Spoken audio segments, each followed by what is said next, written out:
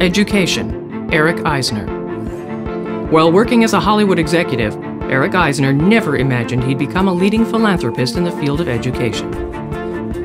But after a friend asked him to get involved with helping families in one of Los Angeles' roughest neighborhoods, Eisner ended up doing much more than volunteering his time. He founded a visionary organization called YES, the Young Eisner Scholars. Although he had no formal background in education, Eisner dove in and experimented. Working with at-risk children, he discovered ways to help them reach their academic potential.